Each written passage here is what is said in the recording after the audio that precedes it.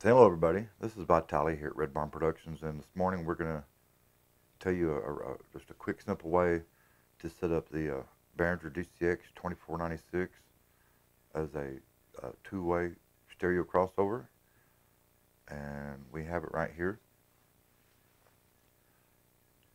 So we're going to hit recall. I've already done it, so I'm not going to delete it, but I'm just going to show you how to do it. Hit recall.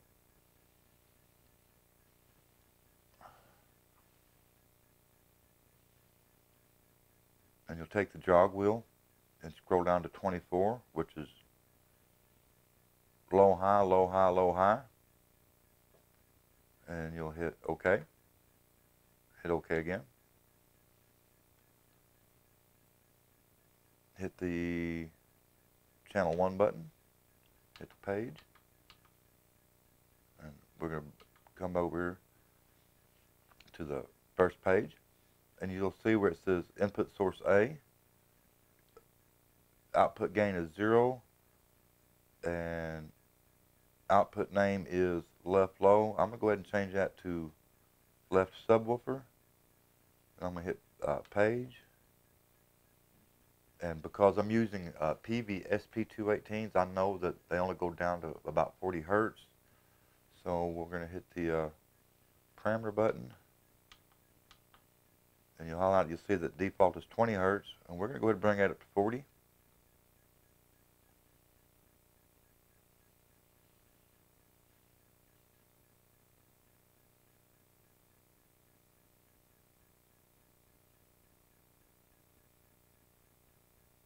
Now we got it at 40. We'll hit the parameter button over again.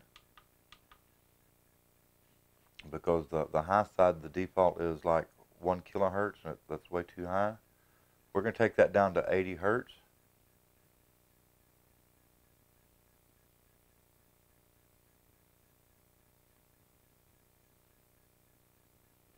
That should be 80 hertz right there.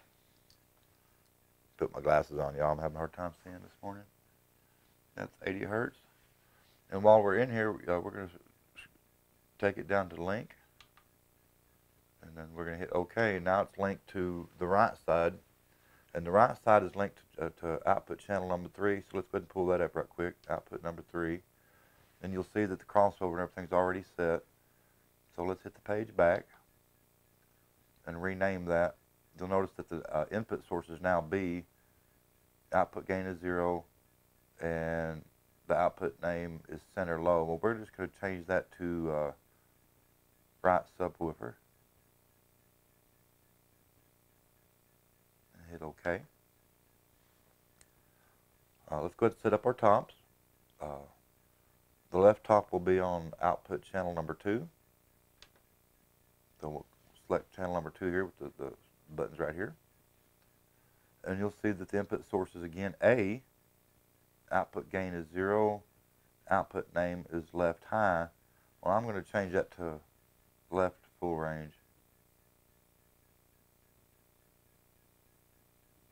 Now it's full range. Let's go ahead and hit the page button to check the crossover. It should be, if it's set, you'll notice that the low is 80 hertz and the high is 19.6. That's pretty close because I'm using Behringer VP2520s for tops. They go from 40 hertz to 20,000 kilohertz. Let's go ahead and bump that to 20. Hit the parameter button. We bumped it to 20, and while we're in here, we're going to go ahead and link that to the right side. Hit the parameter button to the link and hit OK. And the right side is linked to channel number 4.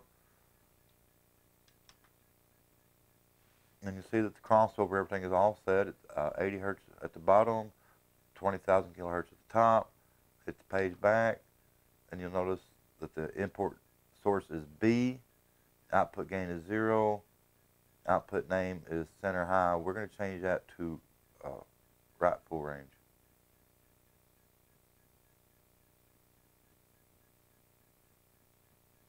There you go. We're going to hit OK. And then you'd come back over here and you'd hit store. And scroll down to an empty channel. I've already got it saved in 25, so we'll just do 25 and hit OK. And because I've already got it saved, it's going to ask me about, and I'm going to hit OK again. And there you go. It's set up and ready to go. I hope that helped. The 29th or the 30th, I'll have a video with it in the back in the case. I'm doing a waiting, and maybe I'll have time to shoot some live video at the event, and then do some commentary on it after the waiting. So this is Vitali here at Red Barn Productions, and y'all have a great day.